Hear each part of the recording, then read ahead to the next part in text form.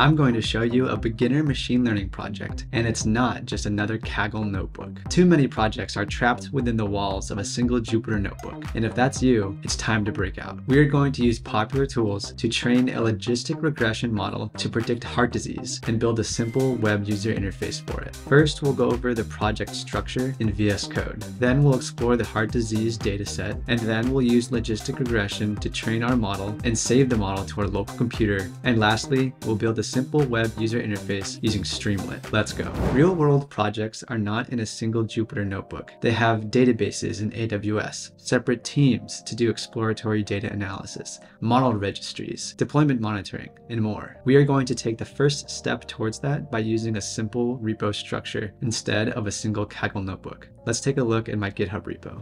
If I scroll down and look at the README, you can see a picture of what the final website is going to look like. But now let's talk about the structure by looking at the left-hand column here. We're going to have a folder for the data. Then we have a folder for EDA, or exploratory data analysis, where we will use a Jupyter notebook to explore the data. I didn't say there were going to be no Jupyter notebooks. I just said that all of our code wasn't going to be entirely in a single one. Then we've got this training folder where we're going to train the logistic regression classifier, and this models directory where we're going to save the models. And finally, we have the Streamlit directory where we create the Streamlit web user interface. Now let's switch over to VS Code and walk through the project. So let's start with the data directory. Here, I've got the CSV file with all the heart disease data that I downloaded from Kaggle. And here I have a simple Python function that just reads in the data and splits it into a training set and a test set. So let me first go into that directory, cd data, and now let me run that script. Python split data. There we go. Now we've got these two data sets for training and testing. Now let's move on to exploratory data analysis. Let me open up this Jupyter notebook and let's go through it. So I'm going to really quickly take you through this notebook. We're not going to look at everything, but basically what I do is I look at every single feature to try to learn more about it so I can be more informed when training the model later. So here I import some basic functions like pandas for manipulating the data and seaborn and matplotlib for plotting the data. Here I read it in. You can see some of the features and their values here. Scrolling down. Here is what we're trying to predict, whether or not a person has heart disease or not. You can see that the data is pretty balanced. We have about the same number of people with heart disease and without heart disease. Now let's look at age. So here what I've done is I've plotted the age and I've binned it into groups of 1. So every single column here represents 1 year. And you can see based on this graph that older people tend to have more heart disease than younger people. And all the rest of the features, I basically do the same exact thing. If you want to look at the analysis more closely and see what I found, then you can go check it out on my GitHub repo. Link is in the description. Now let's move on to training the logistic regression model. So I'll go to the training folder, open up that Jupyter notebook.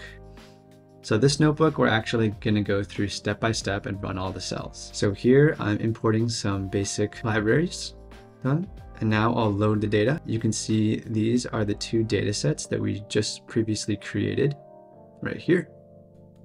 Now let's move on to pre-processing. So when I did my exploratory data analysis, I thought that these 4 features looked pretty interesting. So I chose them as the features we'll use to predict heart disease from. There are other techniques that you can use to narrow down which features are best, but here I just picked these 4 because I thought they were interesting during EDA. So I'm going to grab them from the training data and the testing data, and I'm also going to grab the labels, whether or not they have heart disease or not, from the training data and testing data, and store them into these variables on the left.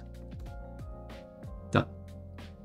All right, so continuing with our pre-processing, we're going to do the same thing on the training data as we do on the testing data. So let's start with this line here. What I'm doing for age and max heart rate, since these are numerical values, I'm using the min-max scaler to scale them between 0 and 1. Since logistic regression is a model that uses distance, it benefits from this type of scaling. So here I'm going to fit and transform the data on these features, and then override them over here. Now for sex, I need to replace male, M, and F, female, with 1 and 0 because machines don't understand letters, they need numbers. And then on this line, similarly to male and female, I'm setting exercise angina to 1 or 0. This basically means if the patient felt chest pain while they're performing exercise. Okay, and testing is almost identical, except you'll see we're only calling transform here instead of fit transform. You want to apply the exact same transformation that you did on your training data to your testing data. So there's no need to also fit it. And you'll see these are identical. Let's run this and look at some data. Okay, so you can see these are all between 0 and 1, and these are either 0 or 1. We can now describe them to see a little more information. I'll let you pause the screen and look at that if you'd like. Now moving on to the actual training. Like I've mentioned a few times now, we're going to be training logistic regression. Logistic regression is a fundamental machine learning algorithm. And actually, if you'd like to learn more about other fundamental machine learning algorithms and see how to implement them in scikit-learn, you can head over to my website where I've created a free PDF. The goal of the PDF is to give you the intuition behind the fundamental machine learning algorithms and to show you how to start using them quickly with scikit-learn. Check it out. Link is in the description below. So on this line, I'm importing logistic regression, and then I'm going to create an instance of it here. I'm going to call fit, pass in our training data, and then print out a score on the testing data. Let's see how well it does. 75%, that's pretty good. So in order to improve this score, we can do a lot of iterations of trying different features, doing some feature engineering, maybe trying some cross-validation and grid search. But this is pretty good for our purposes right now. Let's move on to exporting the model. All right, so Pickle is a Python tool that allows you to take Python objects and save them onto your local computer. So here you can see that I'm saving both the classifier that we trained and the min-max scalar. The reason we need the min-max scalar is because when we make predictions, we also need to scale the data that the user inputs. Our model was trained on scaled data, so if it receives data that's not also scaled, it's going to give us bad results. So that's why I'm saving both of these here to the models directory. So let me open this and run the code. There we go. You can see they're both there. And now let's productionize our code by creating a simple web user interface with Streamlit. So let me open up this folder and open up main.py.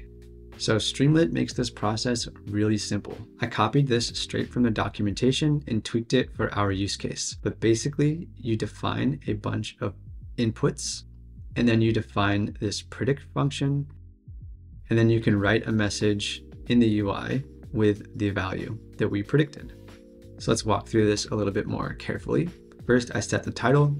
I ask for the age as a number input, the max heart rate as a number input, sex as a text input, and exercise angina as a text input. Then I load our model and the scalar. And now I define the predict function, which is going to take in the model, the scalar, and all of the features that we just got from the inputs.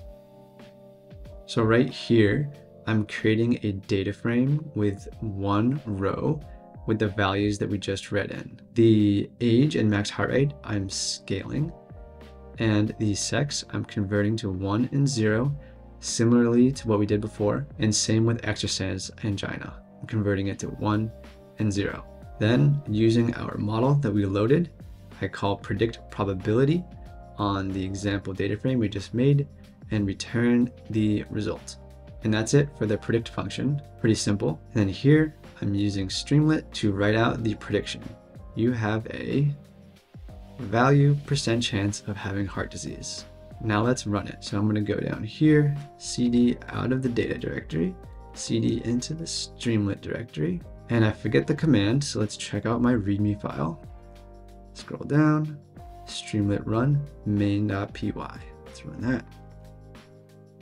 And there we go. We have a working website where we can get predictions using our logistic regression model for heart disease. Let's do an example. Let's say I am 50 years old. My max heart rate is 150. I don't know if that's good or bad. We'll say I'm a female and I have exercise angina. 55%. Not good. It's interesting to play around with these features. Like if I put no here, wow, only 15%. What happens if I say I'm male? It increases. I remember during my EDA that males tended to have more heart disease than females, so that makes sense. Wonder what happens if we decrease the heart disease. Let's make it 85. Oh, that went up a lot. It's interesting. But what if I'm 21 years old? Went down. That kind of makes sense. I hope you found this useful. If you want to see more content from me, then you might enjoy the video on the screen. I'll see you in the next video.